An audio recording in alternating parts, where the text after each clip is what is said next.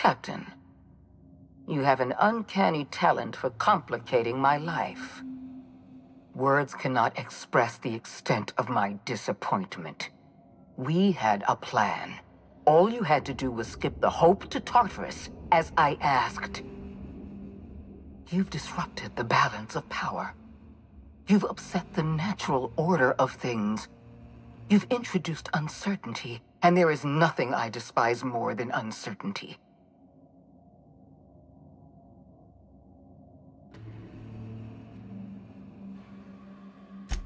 I'm afraid I can't do that. I'm aware of your diplomatic talents, Captain. You have a gift for manipulation, but I warn you, I'm no easy mark. For all your talents, you are the enemy of Halcyon, and therefore you are my enemy.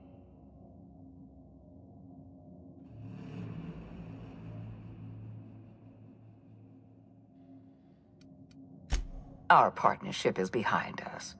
You had your chance to work with me, but you elected to, as the common worker might say, throw in with that demented old test tube jockey. Dr. Wells is being held in my custody. His cooperation will prove invaluable, even if I have to beat it out of him.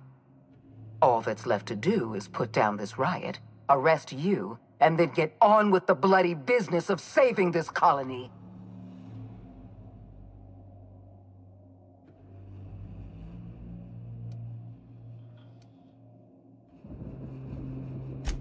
Well, that's mostly correct. You're not leaving here at all. You were one of my finest agents once. I don't want to destroy you. Turn yourself in, and I may yet show clemency.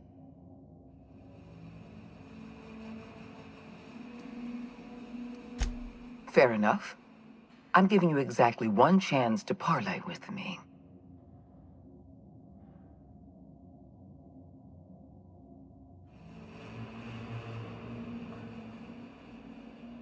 Interesting that you think I'm going to die here.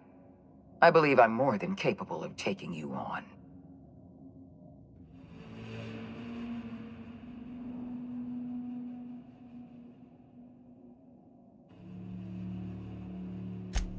Fair point. I don't know how you've managed to defy the odds. By every reasonable estimate, you should be dead.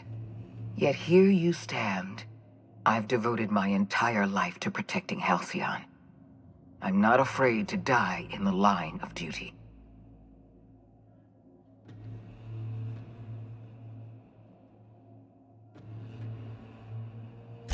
There isn't much of a board left, thanks to you. You've thrown this system into disarray. Cleaning up your mess will be the work of a lifetime. You were always an unknown variable. I tried to recruit you, but you threw your lot in with that madman, Phineas Wells.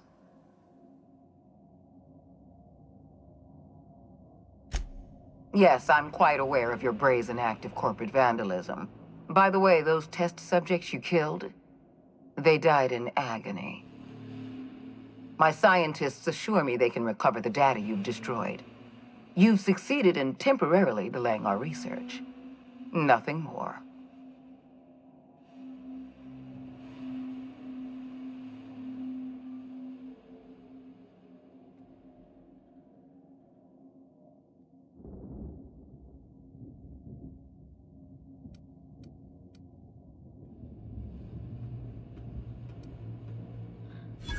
That isn't true.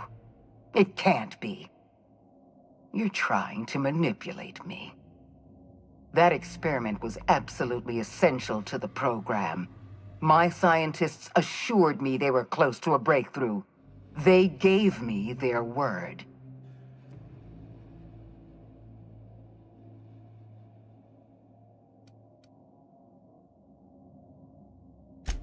Then it's true. Our research is gone, and not one of my scientists had the spine to tell me the truth. I had to hear it from you, of all people. We're going to have to start all over again. All that research, all those experiments, you've set us back decades. I haven't given up on the program yet. You've caused some complications, but I can improvise. I can fix this. I haven't lost control of the labyrinth yet.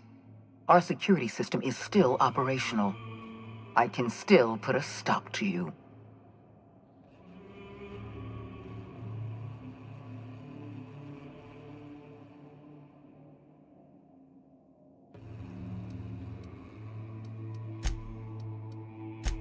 This prison is equipped with an automechanical warden. I've had it programmed to eliminate you on sight and rinse your remains down a drain. And don't worry. I will inform Dr. Wells that you died heroically, or something.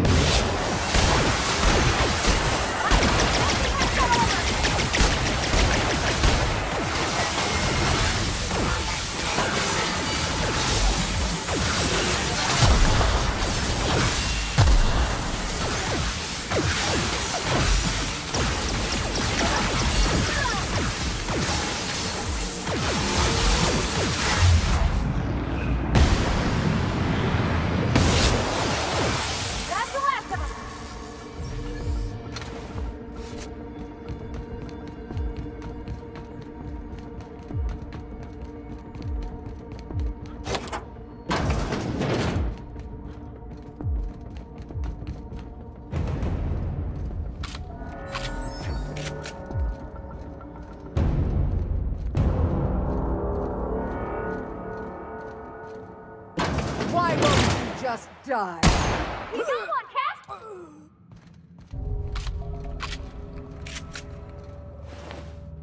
Get me out of here!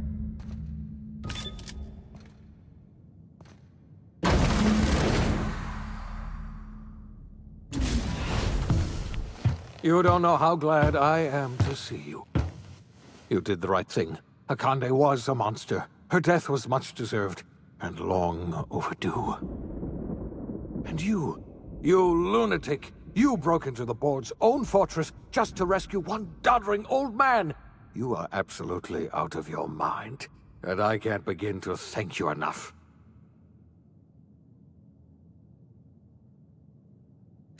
I'm all right, thanks to you. Akande wanted my cooperation. I'm quite sure she would have beaten it out of me if you hadn't arrived. You've broken the board's stranglehold on this colony, and you saved my life. But there's still so much we have yet to accomplish. You and I are going to have to work harder than ever to save Halcyon. I'm afraid the situation is far worse than any of us ever anticipated.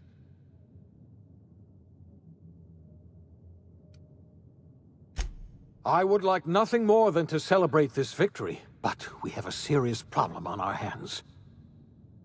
Earth has gone dark. We haven't received a single message in 3 years. There's been no communication, no signals, nothing. 2 years ago, the Earth's Directorate's frigate disappeared on their way back to Earth. We don't know what they discovered when they arrived, or if they arrived at all.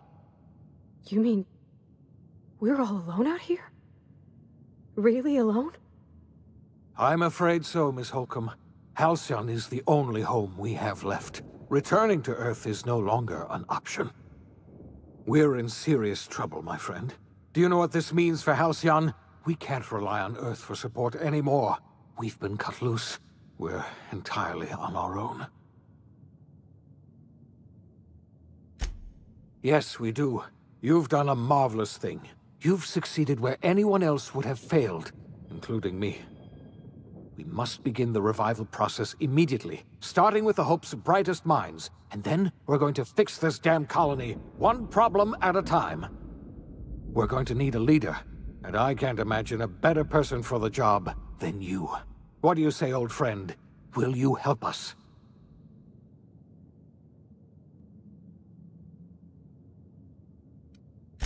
When I revived you, I thought you were going to help me save this colony. I was wrong. I had our roles reversed, you see. You're the one who's going to save us all. I'm just the one who set you on your path. You're the best thing to ever happen to Halcyon. If you want to take it upon yourself to lead this colony, you have my support. We're not a colony any longer, are we? Our last connection to Earth has been severed, and so we have been set free. Our future is uncertain, and no one knows what tomorrow holds. Exciting, isn't it?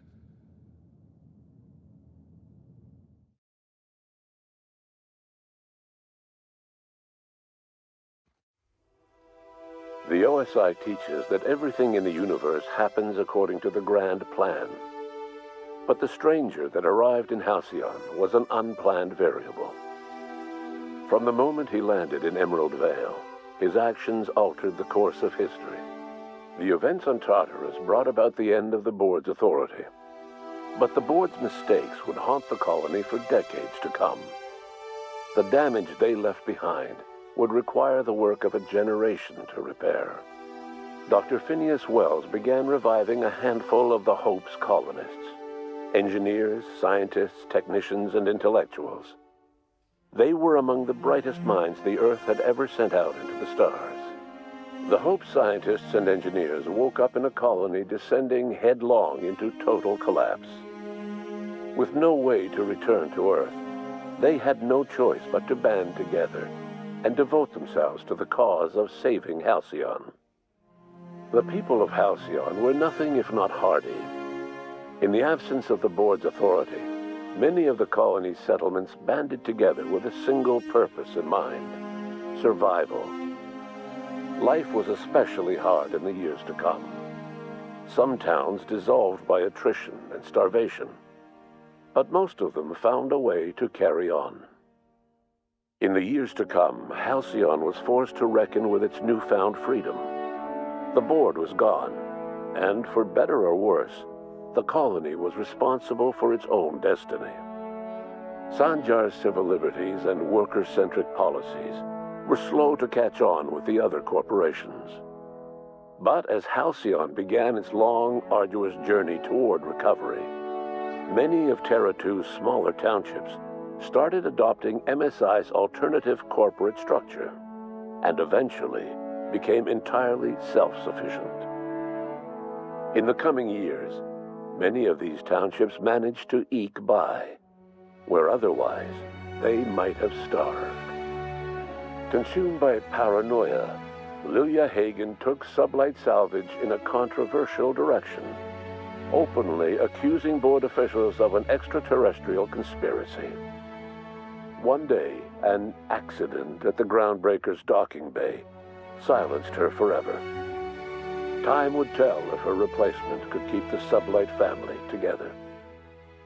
Over the years, the ruins of Edgewater caused irreversible environmental damage to the landscape of Emerald Vale, owing largely to the presence of toxic compounds in the town's building materials.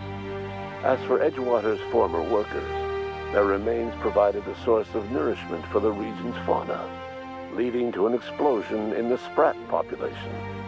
Under the leadership of Junlei Tennyson, the Groundbreaker held firm against corporate influence. The ship's mechanical stability gave Junlei the time to educate a promising generation of engineers, schooled in her family's traditions. The future of the Groundbreaker looks promising. The rediscovery of the Hope and the abandonment of the lifetime employment program forced Byzantium to come to terms with some uncomfortable realities about the state of Halcyon. While Byzantines were reluctant to surrender the luxuries they'd grown accustomed to, the board's diminished authority gave them little choice in the matter. Nearly everyone had to learn to make do with less. Some even had to get jobs. It was a dark time indeed. Your influence shifted Ellie's perspective. She finally admitted, albeit grudgingly, that she just might need other people. Sometimes. With a steady income from the life insurance payouts, she was finally able to afford a ship of her own. She hired a small crew and flew supply missions to communities on the fringe. Some of them were even legal. Life in Halcyon was sobering for Felix Millstone. The grand revolution he dreamed of never came. There was no great awakening for the colony, no celebrations in the streets. There was only the hard, desperate work of trying to repair a broken colony. Felix never had a head for numbers, but if there was labor to be done, he was there to help. Eventually, Felix realized that the work of a revolution was done with two hands. As much as he enjoyed his adventures aboard the Unreliable, the vicar, known as Max, eventually decided that it was time to move on, to live out the life he had sought so long to create. He knew there were many in the colony who carried burdens much worse than the ones he had struggled with, and he devoted himself to easing their suffering wherever he could. He only ever took up arms again to defend the defenseless. Unshackled from a lifetime of striving and fighting the universe and himself, Vicar Maximilian de Soto was finally at peace. Once the matter with the Hope colonists was resolved, Junlei bashfully asked Parvati if she'd like to join her permanently on the Groundbreaker, and Parvati enthusiastically, if somewhat awkwardly, agreed. The stories of her adventures spread across the colony, and Parvati soon found herself the center of attention. Having served as the engineer of a renowned spacecraft, tramp freighters and wildcat miners sought her out by name, and in no time, she was a fixture in the Groundbreaker's mechanical ecosystem. She and Junlei were never far apart. Nyoka returned to Monarch to take another crack at making a permanent life for herself. She formed the Charon Group, an MSI subsidiary of ragtag survivalists and wilderness experts. Anyone in need of a guide, or just looking to throw back a beer and swap stories, could find her camping on the trail, or clearing an infestation. The SAM unit that accompanied you spread awareness of the product line's superior sanitation and maintenance capabilities across what was left of the colony. This led to a boost in SAM unit sales.